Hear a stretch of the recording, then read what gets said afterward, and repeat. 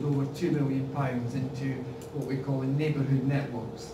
And those are what we would say are low-level support, but very crucial. It's for people that are beginning to feel isolated, lonely, cut off from community, not able to get out. It's really for people that might be beginning to suffer early signs of dementia and things like that. Just where they're on the edge. And in reality, they wouldn't get a big care package, but they need that bit of support to keep them where they are living now. And that really is what the neighbourhood networks is about. So that's another part of the prevention. And then we're linking up with our health colleagues in terms of what they're doing. It's called community prescription, but again, it's about support in the communities at a low level to help people remain engaged and healthy. So that's the kind of thing we're doing there. And then a number of things which are pretty fundamental to implement the vision. Firstly is partnership working. I always say to people, we cannot do this on our own. We have to do it in partnership. And it's absolutely critical that that partnership includes health, subsector, and users and carers themselves. That's the kind of partnership we're talking about. Another fundamental thing for us is about safeguarding. It is one of the duties that we have in adult social care, but we need to make sure it's personalised as well. There is no point having a safeguarding service that keeps people safe, but they're utterly miserable and don't lead a good quality life. You've got to find the balance.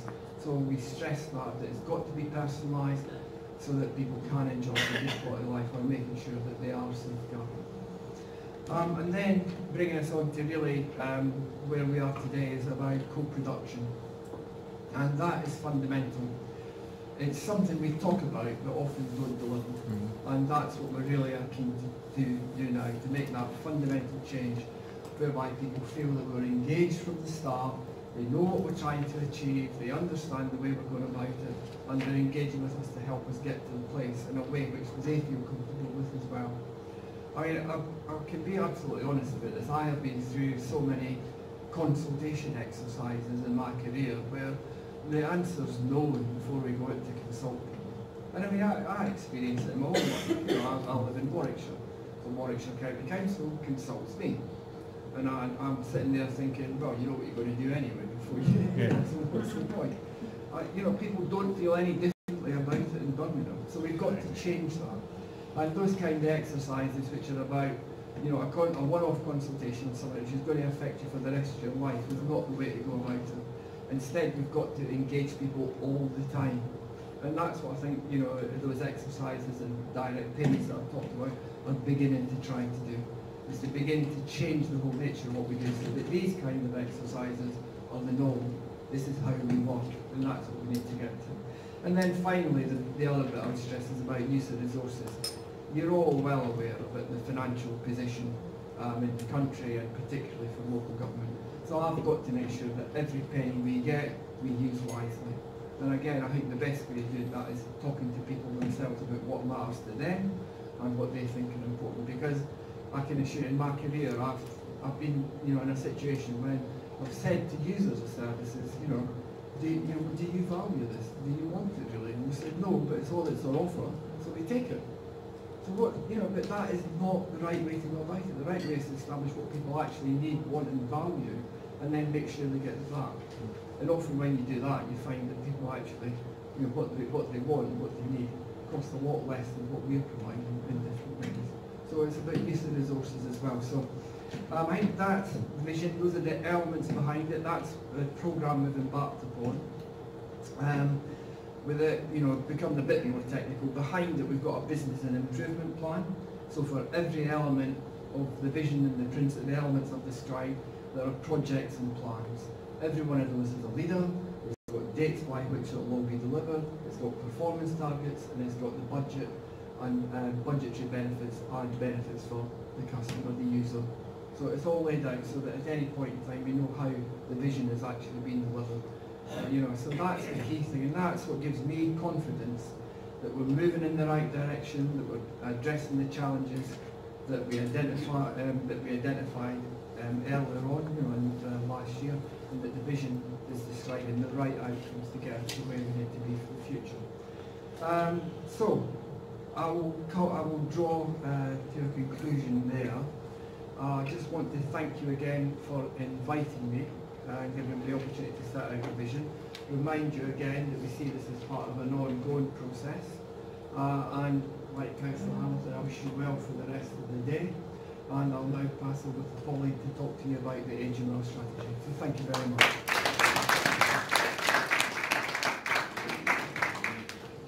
Don't trust this mic. Really worried about it. Thank you.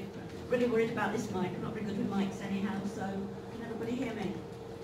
My name is Pauline Mugridge. I'm interim assistant director in adult social care, and my primary responsibility is the social work service.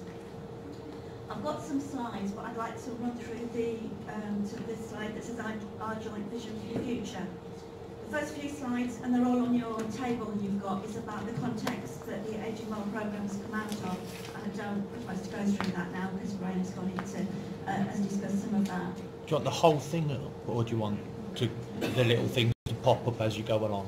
I didn't know the little things popped up. I didn't put this presentation there you together, go. So excuse me. I didn't know they popped up. There you go. So the Aging Well programme is split into three. Turn the volume up a bit, please. Adib can do that. There you go. Can I just say, the slides aren't on the tables yet. Yeah. All right, Now we I'm going to email them straight after this meeting. Yeah. They'll be available on the website. We're all ready to do that, so everybody gets them.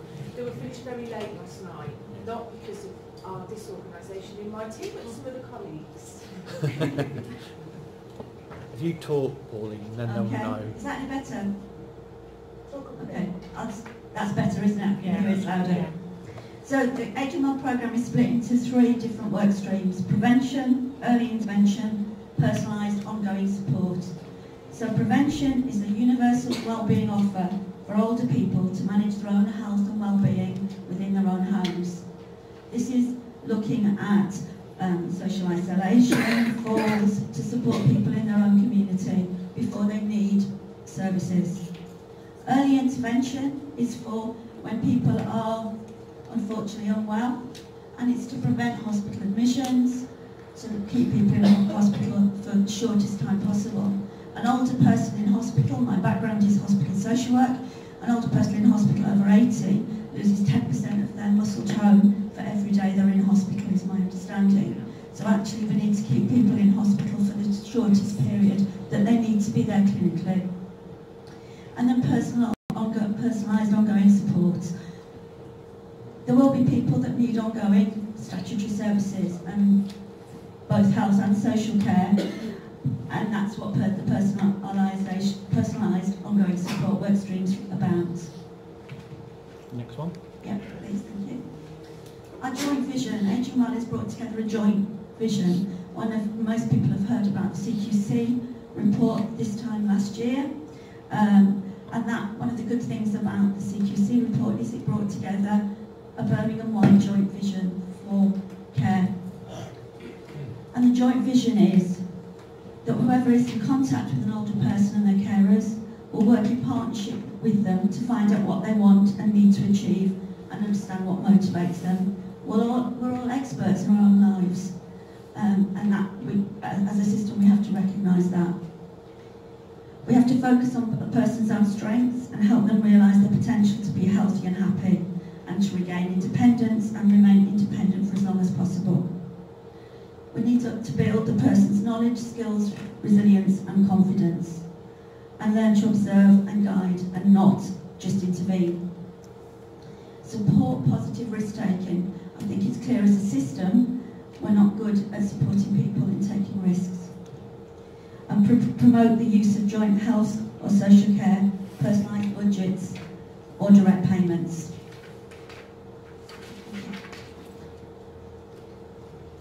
So a little bit more detail about the prevention work stream.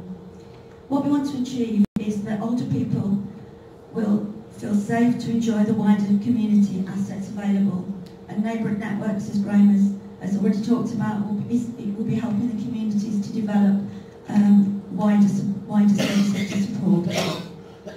We've got to provide the best advice and guidance on what people might need and where they need it.